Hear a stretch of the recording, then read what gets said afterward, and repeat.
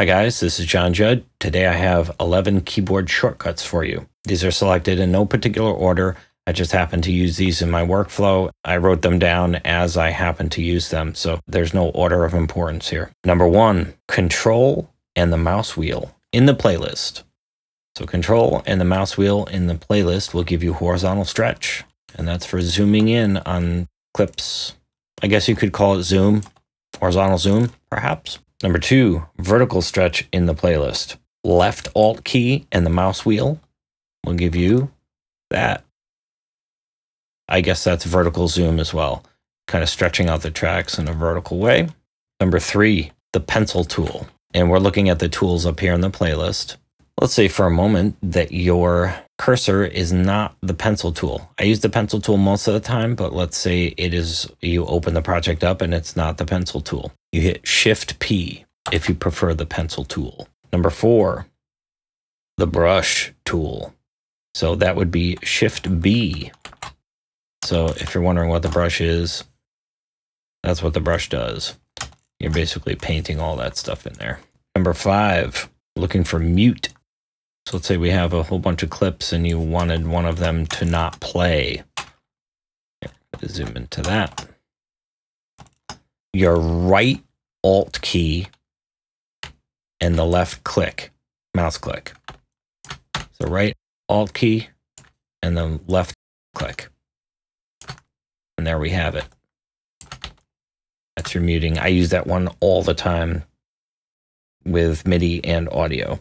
Number 6, delete your right mouse click. It probably doesn't even qualify as a shortcut. It deletes. Number 7, let's say you're in the playlist. Okay, let's say we have that and it's not named over here on the left. If you hit right click A, it's named. Number 8, playlist grouping. Let's say you had these two particular clips that had similar functionality and you wanted them to be grouped together somehow. Like maybe you had this one on the end. You would hit right click G and there it's grouped or ungrouped. Okay, this one I'm going to go over here and pull the mixer out. So we have these two clips. Oh, I already routed it. Oops. Let's say this one. I pulled this one in. If you look over here, it's not routed. So if you hit Control L, it came up in the mixer. That is going to help route things. So if you have a whole bunch of audio clips, you can click on them, bring up their sample properties, and then you can route them with Control L. Number 10, Alt and F8. That brings up the browser.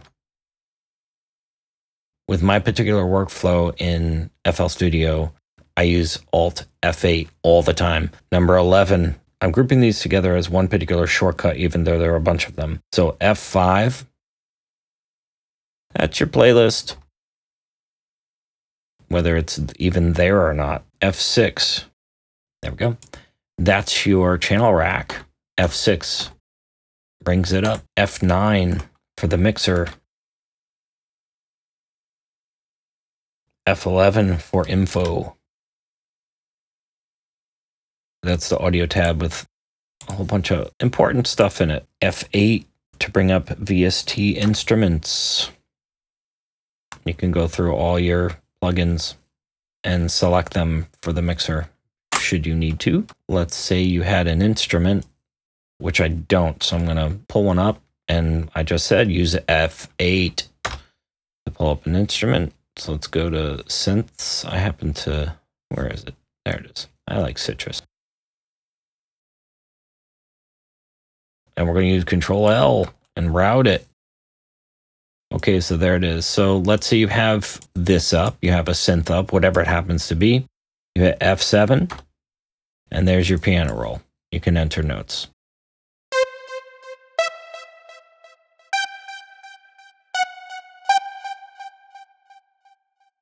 Okay, so that's been 11 keyboard shortcuts. I'm going to do another one of these because I definitely didn't hit everything I needed to hit today. So thanks for watching. Have a wonderful day.